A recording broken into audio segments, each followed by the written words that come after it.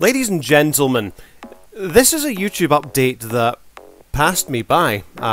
Believe me, if I'd have seen this way back, I would have made a video about it, but better late than never. Anyway, testing out timestamps in YouTube policy violation emails. June 23rd, 2021. We want to make it easier for creators to understand policy decisions, know when to appeal, and avoid similar violations in the future. And that's why we're testing out improved policy emails that provide an example of timestamp showing where we believe the policy violation exists in the video. The timestamp will be linked and included alongside specific details about the community guidelines and linked to related help resources. To start, we're testing this with a subset of YouTube policies, so you might not see it yet, and have plans to expand it to more policies in future pending feedback and results.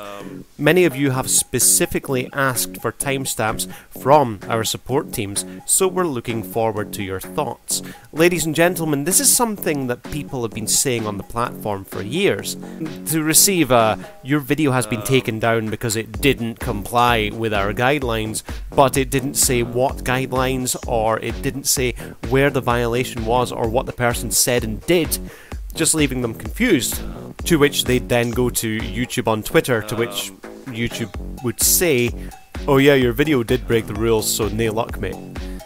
This is a very good step forward for YouTube to take, to let people know where they went wrong and what they did. Anyway, I've got other videos on my channel, so feel free to give one a watch. I'll catch you next time. See ya.